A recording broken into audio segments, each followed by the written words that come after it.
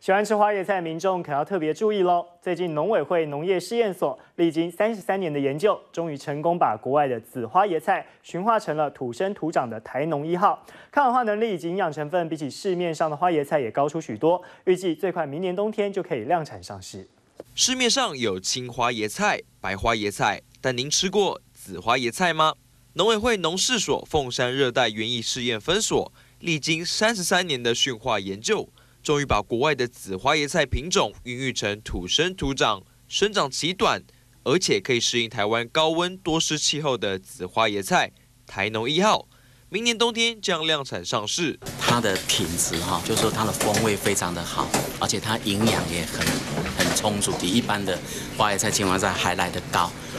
那像我们讲的，它花青素含量就是抗氧化能力很强。花椰菜身上的梦幻紫色就是抗老圣品花青素，抗氧化能力比白花椰菜更强，且富含大量维他命 C， 吃起来质地绵密细致。幼苗还可当蔬菜食用，花椰菜心也可腌制品尝，全食物利用，营养加分，提供消费者另一种不同的选择。联合晚报彭宣雅台北报道。